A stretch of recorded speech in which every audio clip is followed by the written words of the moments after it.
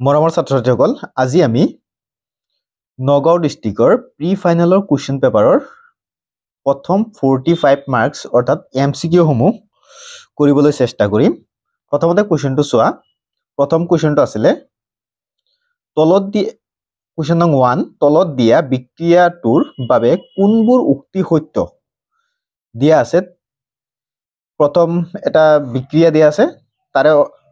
কিছুমান উক্তি দিয়া আছে। আইৰন ধাতুৰ জাৰণ ঘটিছে, পানীৰ বিজাৰণ ঘটিছে,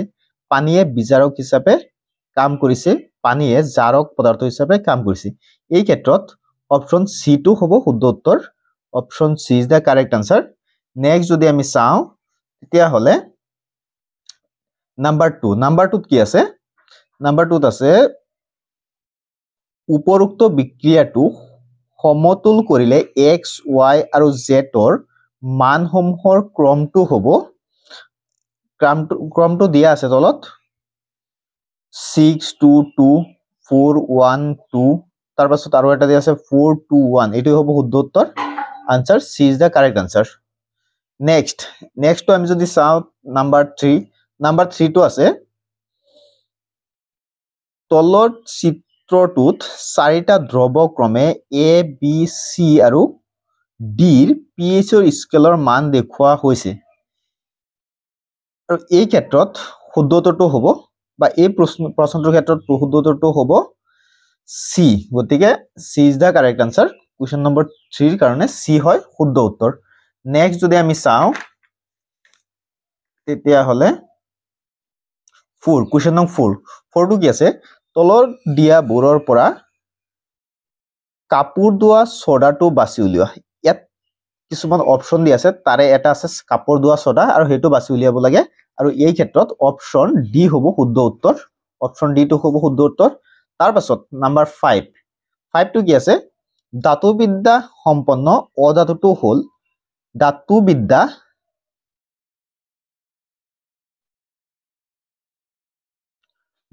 নহয়, দাতৱ দ্যুতি সম্পন্ন অধাতুটো হ'ল, ইয়াত দিয়া আছে ক্লোৰিন দিয়া আছে, ব্ৰোমিন দিয়া আছে, ফসফৰাছ দিয়া আছে আৰু আয়োডিন দিয়া আছে। আৰু এই ক্ষেত্ৰত শুদ্ধ উত্তৰটো হ'ব option D is the correct answer. শুদ্ধ উত্তৰটো হ'ব অপশন ডি। তাৰ পিছত আমি যদি নাম্বাৰ 6 টো চাওঁ, তলত দিয়া উক্তিসমূহৰ পৰা শুদ্ধ উত্তৰটো বাছি উলিওৱা। প্ৰথম উক্তিটো দিয়া আছে আয়নীয় যৌগবোৰৰ গলনাংক আৰু উতলাংক অতি কম। তাৰ পিছত উক্তিটো দিয়া আছে আয়নীয় যৌগবোৰ কেৰোচিন, পেট্ৰল আদি দ্ৰাৱকত অদ্ৰৱণীয়। তাৰ পিছৰ উক্তিটো দিয়া আছে আয়নীয় যৌগবোৰে বিগলিত অৱস্থাত বিদ্যুৎ পৰিবহন নকৰে, গোটা অৱস্থাত শেষ কৰে। আৰু ইয়াৰ ক্ষেত্ৰত শুদ্ধ উত্তৰটো হ'ব option C. Option C is the correct answer. Next যদি আমি চাওঁ নাম্বাৰ 7 টো আছে তলৰ বিক্ৰিয়াসমূহৰ ওপৰত ভিত্তি কৰি বিক্ৰিয়াত অংশগ্ৰহণ কৰা ধাতুসমূহৰ সক্ৰিয়তাৰ ঊৰ্ধ্বক্ৰমটো হ'ল ইয়াত কিছুমান দিয়া আছে আৰু ইয়াৰ ঊৰ্ধ্বক্ৰমটো হ'ল Z10 is greater than Fe is greater than Pb is greater than Cu is greater than Ag। আৰু এই ক্ষেত্ৰত শুদ্ধ উত্তৰটো হ'ব প্ৰথম option C is the correct answer. আমি বাকি অপশন কেইটা চোৱা নাই, জাস্ট সি টো চাইছো। নেক্সট নাম্বাৰ 8 টো চোৱা। নাম্বাৰ 8 টো কি আছে? ঠাণ্ডা অথবা গৰম পানীৰ লগত বিক্ৰিয়া কৰা ধাতুবোৰ হ'ল, বিক্ৰিয়া কৰা নহয় বিক্ৰিয়া নকৰা হ'লহেঁতেন, কিন্তু ইয়াত শুদ্ধ উত্তৰটো হ'ব option A. Option A is the correct answer. তাৰ পিছত যদি আমি চাওঁ কোৱেশ্চন নং 9 টো কি আছে? প্ৰপানেলত থকা কাৰ্যকাৰী মূলক কেইটামান দিয়া আছে, তাৰে শুদ্ধ উত্তৰটো হ'ব কাৰ্যকাৰী মূলকটো হ'ব অপশন সি। ঠিক আছে, option C is the correct answer. Next যদি আমি চাওঁ নাম্বাৰ 10 টো কি আছে? পেন্টেনৰ আণবিক সংকেত হ'ল C5H12। C5H12 ত থকা সহযোজী বান্ধনীৰ সংখ্যা যদি আমি চাওঁ, সহযোজী বান্ধনীৰ সংখ্যা হ'ব 16 ডাল সহযোজী বান্ধনী থাকে, বাকিটা ভুল। শুদ্ধ উত্তৰটো হ'ব option C. Option C is the correct answer. Next যদি আমি চাওঁ তেতিয়া হলে তলৰ সমগণীয় শ্ৰেণীটোৰ উতলাংক আৰু গলনাংকৰ বৰ্ধিত ক্ৰমটো হ'ব অপশন সি টো হ'ব বৰ্ধিত ক্ৰম গতিকে option C is the correct answer next যদি আমি চাও ইয়াত দিয়া আছে তলৰ কোনটো পেন্টেনৰ গঠন সংযোগীৰ চিত্ৰ নহয় পেন্টেনৰ গঠন সংযোগীৰ চিত্ৰ নহয় গোটেই কিটা চোৱা পাঁচটা কি আছে আৰু ইয়াত চাৰিটা আছে গতিকে এই অপশন ডি টো নহয় গতিকে শুদ্ধটো হ'ব অপশন ডি নেক্সট 13 টো চোৱা কি আছে এটা মৌল x যাৰ প্ৰটনৰ সংখ্যা 13 ৰ ওপৰত ভিত্তি কৰি তলৰ উক্তসমূহ দিয়া হৈছে উক্তিসমূহ দিয়া হৈছে মৌলটোৱে উভধৰ্মী অক্সাইড গঠন কৰে মৌলটোৰ যোজ্যতা 3 তাৰ পাছত মৌলটোৰ ক্লৰাইডৰ সংকেত হ'ল HCl3 ঠিক আছে এতিয়া আমি অপশন কেইটা চাম অপশন কেইটা কি আছে অপশন চাৰিটা অপশন দিয়া আছে তাৰে শুদ্ধটো হ'ব option D is the correct answer তাৰ পিছত নেক্সট কোৱেশ্চনটো আছে পৰ্যবিত তালিকাত বৰ্গ এটাত ওপৰৰ পৰা তললৈ আহিলে তলৰ কোনটো ধৰ্ম নাবাঢ়ে ঠিক আছে ইয়াত কোনটো ধৰ্ম নাবাঢ়ে option C is the correct answer option সি টো শুদ্ধতৰ হ'ব তোমালোকে চাই লবা কিতাপত এইবিলাক পঢ়ি চাই তাৰ পিছত যদি আমি চাও 15 কোৱেশ্চন 15 টো যদি চাও গেলিয়ামৰ উপৰিও আন কোন কেইটা মৌল আৱিষ্কাৰ হোৱাৰ পূৰ্বেই মেন্ডেলিভে তালিকাত ঠাই ৰাখি থৈ গৈছিল মেন্ডেলিভে আগতে তালিকাত ঠাই ৰাখি গৈছিল এসসি আৰু জিই ঠিক আছে এসসি আৰু জিই গতিকে এই ক্ষেত্ৰত শুদ্ধটো হ'ব option B is the correct answer তাৰ পিছত ইয়াত চোৱা তলৰ পত্ৰৰন্ধ্ৰ চিত্ৰটোৰ শুদ্ধ চিহ্নত ক্ৰমটো হ'ল ক্ৰমটো ইয়াত দিয়া আছে তোমালোকে চাই লবা আৰু ইয়াৰ শুদ্ধটো হ'ব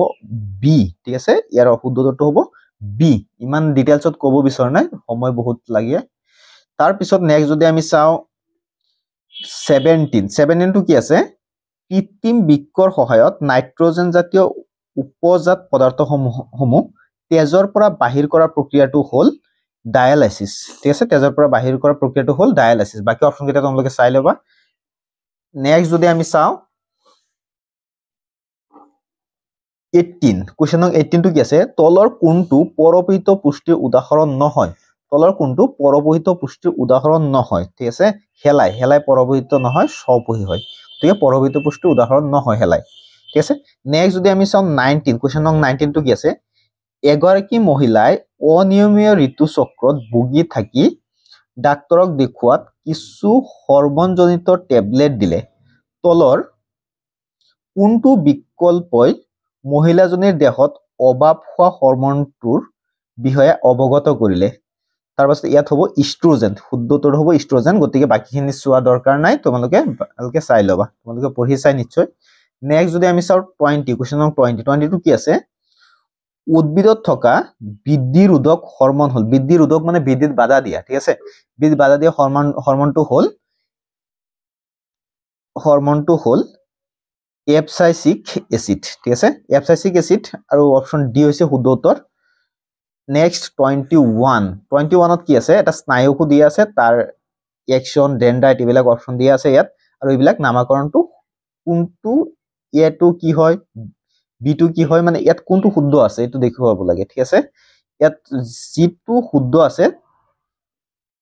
হেটোই আমি লিখিম আৰু হেটোই হ'ব শুদ্ধ উত্তৰ আৰু ইয়াত হ'ব অপশন সি টো শুদ্ধ উত্তৰ গতিকে option C is the correct answer তাৰ পাছত 22 যদি আমি চাই দিও 22 টো কি আছে 22 টো আছে তলত উল্লেখ কৰা যৌগসমূহৰ পৰা মিল নথকা জোৰাটো বাছি উলিওৱা মিল নথকা জোৰা ঠিক আছে ইয়াত আছে এড্ৰিনেলিন তাৰ পাছত পিটুইটাৰী গ্ৰন্থি আৰু এইটোই মিল নথকা জোৰা গতিকে option A is the correct answer বাকি বহুত কিটা অপশন আছে চাৰিটা আৰু তিনটা অপশন আছে এইখিনি তোমালোকে চাই লবা নেক্সট যদি আমি চাও তেতিয়া হলে 23 টো কি হ'ব আংগিক বিস্তাৰণত নতুন উদ্ভিদ এজোপা সৃষ্টি হয় তাৰ পাছত ইয়াৰ ক্ষেত্ৰত অপশন দিয়া আছে হিপা কাণ্ড ফুল তাৰ পাছত দিছে হিপা কাণ্ড গুটি তাৰ পাছত অপশন দিয়া আছে হিপা কাণ্ড পাত তাৰ পাছত হিপা পাত ফুল আৰু ইয়াত অপশন সি হ'ব শুদ্ধ উত্তৰ গতিকে option C is the correct answer ঠিক আছে option C is the correct answer next যদি আমি চাও ক অংশৰ লগত খ অংশ মিলাব দিছে তলত দিয়া তথ্যসমূহৰ ওপৰত ভিত্তি কৰি এ আৰু বি অংশৰ মিলোৱা আৰু শুদ্ধ বিকল্পটো লিখা ইয়াত কি হ'ব শুদ্ধ বিকল্পটো কি হ'ব মই ইয়াত মিলাই থৈছো তোমালোকে চাই দিবা আৰু ইয়াত শুদ্ধ উত্তৰটো হ'ব অপচন এ ইমানখিনি মই কৰা নাই কাৰণ সময় লাগিব যথেষ্ট সেইকাৰণে মই জাস্ট শুদ্ধ উত্তৰটো চাই দিছো নেক্সট যদি আমি চাওঁ 25 টো কি আছে পৰাগধানীত পোৱা যায় কি পোৱা যায় পৰাগধানীত পোৱা যায় পৰাগৰেণু ইয়াত আৰু তিনটা অপচন আছে বেটুপাত ডিম্বক স্ত্ৰীকেহৰ আৰু ইয়াত আছে পৰাগৰেণু সাধাৰণতে পৰাগৰেণু পোৱা যায় ঠিক আছে গতিকে option D is the correct answer next যদি আমি চাওঁ 26 ত কি আছে চোৱা কোৱেশ্চনটো আছে এজোপা গুৰণীয়া আৰু সেউজীয়া বীজ বহন কৰা মটৰ মাহ গছে RRYY small RR small YY capital RR small YY আন এজোপা খুতুৰা হালধীয়া স্মল RR কেপিটেল YY বিশিষ্ট মটৰ মাহৰ লগত সংকৰণ ঘটালে প্ৰথম জনত উৎপন্ন হোৱা বীজবোৰ অৰ্থাৎ F1 ত বীজবোৰ হ'ল F1 ত বীজবোৰ কি হ'ব গুৰণীয়া সেউজীয়া খুতুৰা হালধীয়া গুৰণীয়া হালধীয়া তোমালোকে এইবিলাক কৰি চাই গতিকে ইয়াত অপচন ডি টো হ'ব শুদ্ধ উত্তৰ গতিকে option D is the correct answer next যদি আমি চাওঁ কি আছে সমহস্ত অংগৰ এটা উদাহৰণ সমহস্ত অংগ ওপৰৰ ইয়াত অপচন ডি হ'ব সমহস্ত অংগৰ উদাহৰণ কি আছে আমাৰ বাহু কুকুৰৰ আগ ঠেং তাৰ পাছত আমাৰ দাঁত আৰু হাতীৰ দাঁত আলু আৰু গাহৰ শিপা ওপৰৰ আটাইকেইটা সমস্ত অংগ গতিকে option D is the correct answer next যদি আমি চাওঁ 28 যদি আমি চাওঁ কি আছে 28 ত আছে তলৰ কোনটো গুণ পিতৃ মাতৃৰ পৰা সতি সন্ততিলৈ জিনৰ জৰিয়তে প্ৰবাহিত হ'ব নোৱাৰে কোনটো গুণ প্ৰবাহিত হ'ব নোৱাৰে ইয়াত চোৱা ইয়াত কিছুমান আছে কেকুৰা চুলি এটো প্ৰবাহিত হ'ব পাৰে তাৰ পাছত ডাঙৰ নাক হ'ব পাৰে তাৰ পাছত হাতুৰ বিদ্যা বা কৌশল হাতুৰ বিদ্যাটো কেতিয়াও হ'ব নোৱাৰে এটো নিজৰ ওপৰত ডিপেন্ড চকুৰ বৰণ হ'ব পাৰে ঠিক আছে গতিকে option C is the correct answer next যদি আমি চাওঁ এখন উত্তল দাপোনৰ মেৰুৰ দিশত 15 সেন্টিমিটাৰ দূৰত্বত ৰখা লক্ষ্যবস্তু এটা আগুৱাই লৈ গলে গঠন হোৱা প্ৰতিবিম্বৰ প্ৰকৃতি সদায় হ'ব ভাৰ্চুৱেল এণ্ড এনালাৰ্জড অসৎ আৰু বৰ্ধিত ঠিক আছে অসৎ আৰু বৰ্ধিত তাৰ পিছত নেক্সট যদি আমি কোৱেশ্চন নং 32 চাওঁ 32 কি আছে কোৱেশ্চন নং 32 আছে কিছুমান মাধ্যমৰ প্ৰতিহৰণাংক দিয়া আছে ঠিক আছে ইয়াত মাধ্যম প্ৰতিহৰণাংক ঠিক আছে তাৰ পিছত এই মাধ্যমসমূহৰ কোট পোহৰৰ দুটি সৰ্বনিম্ন বা সৰ্বোচ্চ হ'ব এই ক্ষেত্ৰত শুদ্ধটো হ'ব অপচন এ তোমালোকে চাই লবা এটো option A is the correct answer next 31 টো কি আছে চোৱা 31 টো আছে নিয়মীয়া দৃষ্টিৰ খাদ্য প্ৰাপ্তবয়স্কৰ বাবে স্পষ্টকৈ দেখা ন্যূনতম দূৰত্ব 25 সেন্টিমিটাৰ ঠিক আছে 25 সেন্টিমিটাৰ তলৰ কোনটো পৰিঘটনা বায়ুমণ্ডলীয় প্ৰতিহৰণৰ লগত জড়িত নহয় ইয়াত চোৱা বায়ুমণ্ডলীয় প্ৰতিহৰণৰ লগত জড়িত নহয় তৰ তিৰবৰণী এটো জড়িত হয় তাৰ পাছত অগ্ৰিম সূৰ্যোদয় আৰু পলম সূৰ্যোদয় এটো হয় তাৰ পাছত মুকলি আকাশৰ ৰং নীলা হোৱা ঠিক আছে এটো নহয় ঠিক আছে জড়িত নহয় নেক্সট যদি আমি চাওঁ তেতিয়াহলে কোৱেশ্চন নম্বৰ 34 টো কি আছে কোৱেশ্চন নং 34 টো আছে তলৰ উক্তিসমূহৰ ওপৰত ভিত্তি কৰি শুদ্ধ উত্তৰটো বাছি উলিয়াব লাগে উক্তিসমূহ কি দিয়া আছে হাইপাৰমেট্ৰিপিয়া দূৰ কৰিবলৈ উত্তল লেন্স ব্যৱহাৰ কৰা হয় তাৰ পিছত মানুহৰ চকুৱে বস্তু এটাৰ প্ৰতিবিম্ব গঠন কৰে চকুৰ মণিত ঠিক আছে চকুৰ মণিত গঠন কৰে তাৰ পাছত অপচন দিয়া আছে অপচন ডি টো শুদ্ধ উত্তৰ হ'ব ৰোমান 1 আৰু ৰোমান 3 শুদ্ধ আৰু 2 টো ভুল ঠিক আছে এটো শুদ্ধ উত্তৰ হ'ব অপচন কেইটা ভালকে তোমালোকে চাই লবা ঠিক আছে যেহেতু নগাঁও ডিস্ট্ৰিক্টৰ কোৱেশ্চন পেপাৰটো ইম্পৰ্টেন্ট হয় বহুত নেক্সট চোৱা তলৰ কোনটো ৰাহিয়ে বৈদ্যুতিক ক্ষমতা নিৰ্দেশ কৰে কোনটো ৰাশিয়ে IR স্কয়াৰ ঠিক আছে IR square option B is the correct answer 35 তাৰপাছত কোৱেশ্চন নং 36 টো চোৱা কোৱেশ্চন নং 36 টো কি আছে বৰ্তনীটোত থকা কোনটো ৰোধক R1 R2 আৰু R3 ৰ মাজেৰে সৰ্বোচ্চ প্ৰবাহ চালিত হয় আৰু এই ক্ষেত্ৰত সৰ্বোচ্চ প্ৰবাহ চালিত হয় গতিকে ৰোধৰ মানটো কম হ'ব লাগিব গতিকে only R2 ঠিক আছে R2 only কেৱল R2 মাজেৰে ঠিক আছে এই ক্ষেত্ৰত শুদ্ধটো হ'ব অপশন বি নেক্সট 37 টো যদি আমি চাও কি আছে পশ্চিম দিশলৈ উৎক্ষেপিত ধনাত্মক আধানেৰে আহিত আলফা কণা এটা চুম্বক ক্ষেত্ৰ এখনত উত্তৰ দিশলৈ বিচ্যুত হল চুম্বক ক্ষেত্ৰৰ দিশ হল অপশন এ দক্ষিণমুৱা পূবমুৱা নিম্নমুখী আৰু ঊৰ্ধ্বমুখী আৰু অপশন ডি টো হ'ব শুদ্ধ উত্তৰ ঊৰ্ধ্বমুখী ঠিক আছে নেক্সট এতিয়া কোৱেশ্চন নং 38 টো চোৱা 38 টো কি আছে বৈদ্যুতিক প্ৰবাহ উৎপন্ন সঁজুলিক কি বোলে বৈদ্যুতিক প্ৰবাহ কিহৰ কোনটো সঁজুলিৰ দ্বাৰা উৎপন্ন হয় জেনাৰেটৰ ঠিক আছে option A is the correct answer next 39 টো কি হ'ব চোৱা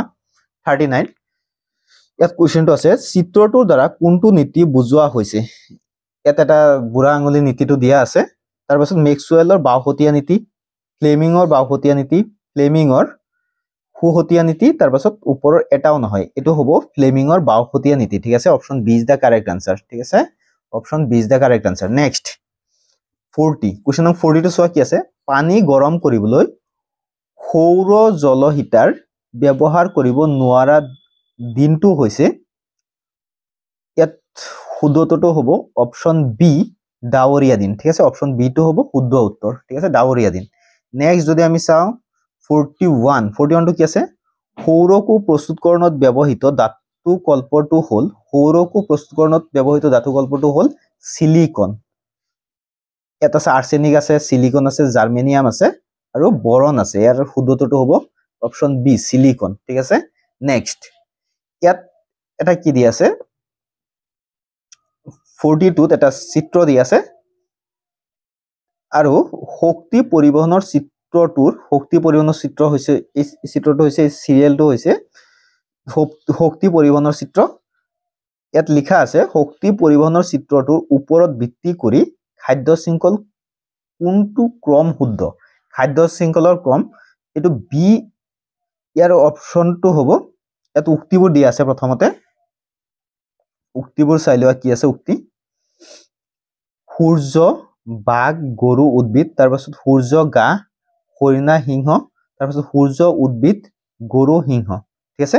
তাৰ পাছত আছে সূৰ্য গৰু গা ব্যাকটেৰিয়া তাৰ পাছত এত শুদ্ধটো হ'ব সি টো কি আছে বি আৰু সি শুদ্ধ ঠিক আছে বি আৰু সি শুদ্ধ তে বি আৰু সি টো চাই দিয়া কি আছে বি আছে সূৰ্য গা হৰিণা সিংহ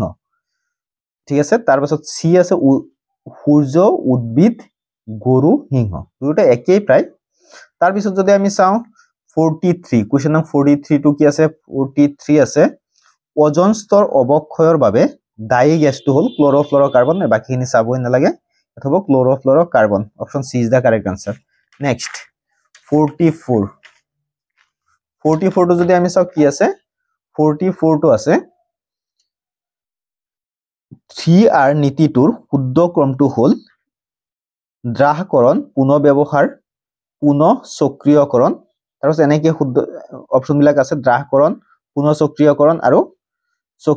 আৰু পুনৰ ব্যৱহাৰ আৰু এটো হ'ব শুদ্ধ উত্তৰ বাকিখিনি তোমালোকে চাই লবা ঠিক আছে নেক্সট 45 টো কি আছে তলৰ কোনটো সমস্যা বৃহৎ নদীবান্ধৰ লগত জড়িত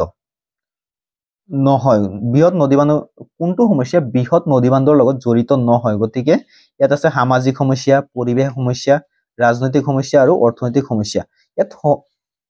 ৰাজনৈতিক সমস্যাটো জড়িত নহয় গতিকে option C is the correct answer ঠিক আছে এইখিনি আছিল